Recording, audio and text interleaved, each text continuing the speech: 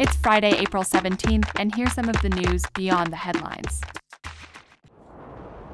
Recovery teams have gained access to the last debris field from the Malaysian Airlines flight that crashed in eastern Ukraine 9 months ago. Dutch and Malaysian investigators say they will carefully inspect the remaining burn sites for human remains. 2 of the 298 victims still have not been identified. Dutch prosecutors believe the Boeing 777 was shot down accidentally by Russian-backed rebels, but are also open to the theory that it was shot down by a Ukrainian Air Force jet. Greece is releasing thousands of migrants from its holding centers and allowing them to openly move about the country. The government made the decision because of overcrowding and poor conditions in its 7 holding facilities.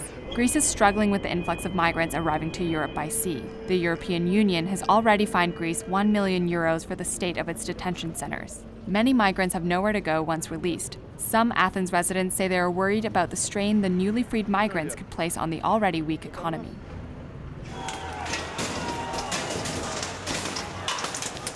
Students clashed with police during a protest demanding education reform in the capital Santiago Thursday.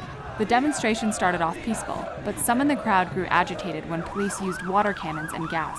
Students demand free, quality public education and denounce political corruption. Chilean President Michelle Bachelet made kindergarten through high school free this year and is looking at a bill that will do the same for university education.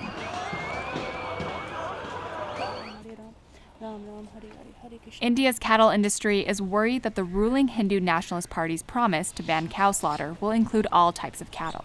Prime Minister Narendra Modi promised a nationwide ban on cow slaughter during his campaign to win over the votes of hardline Hindus. India is the world's 5th largest consumer and 2nd largest exporter of beef, despite Hindu beliefs that female cows are sacred.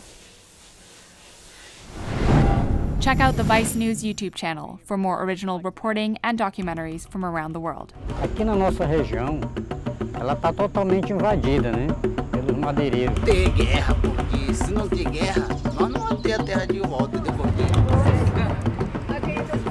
Se eles tiverem de matar nós, eles matam, mas nós matamos